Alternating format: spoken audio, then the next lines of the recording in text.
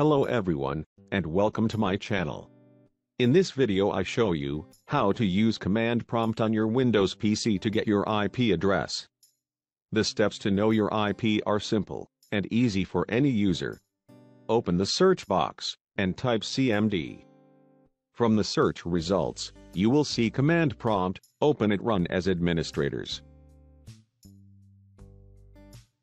Once the command prompt opens, type the command ipconfig and press enter. You will then see an excerpt of the information. Your IP address next to the IPv4 address.